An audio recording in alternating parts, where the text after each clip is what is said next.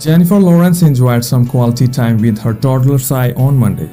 The Oscar-winning actress who turned 33 earlier this month pushed her child in his stroller while out in New York City.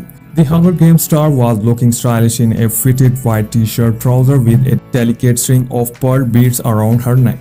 She concealed her eyes with glossy black sunglasses and wore a pink in the mood for love hat over her ponytail. Jennifer strode across the street in tape sneakers and appeared to have a trace of makeup on her radiant complexion.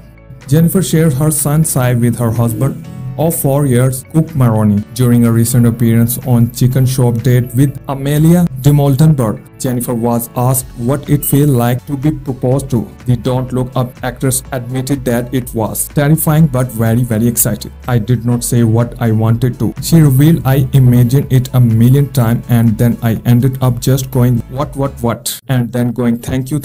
She began dating the art gallery director in 2018. So thanks for watching the video and don't forget to like, comment, share and subscribe for more videos.